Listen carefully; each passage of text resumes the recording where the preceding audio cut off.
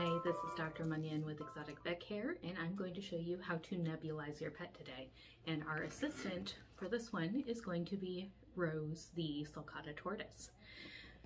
We oftentimes have to nebulize patients for upper or lower respiratory disease to get the medication directly penetrating to the site rather than circulating through the body. But what I have here is a container to keep Rose in so she's nice and comfortable and so that I don't have to sit there and hold the nebulizer at her face. A lot of animals prefer that. You know, you're trying to push me. So we put her in our container, and ideally you have a couple ventilation holes so that while it's going to hold in most of the nebulization material, it's not going to build up too much pressure or make it too foggy in there. And then we have our nebulizer itself here, which we are going to fill the cup up with medication. And you'll be prescribed different medications. In this case, we're just going to use some sterile saline.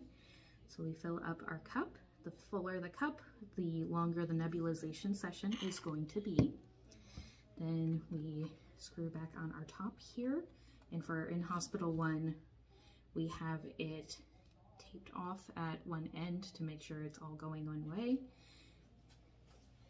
And then in this case, we're going to direct it into the box, or you can even tuck it into the box like so, so that we're not pinching off the cord and it leaves a little extra airspace to go. Then we come over here and turn on our nebulizer. And you'll be able to see in a minute that the nebulized solution is coming out, and it's going to kind of fill up the container just with Rose in it, so she's not stressed out about having to put her face in this nozzle. And then usually we nebulize them somewhere between 10 to 20 minutes, oftentimes several times a day. And this is a way that they can be comfortable and safe while they're getting nebulized. And then we just run the nebulizer until the little cup is empty.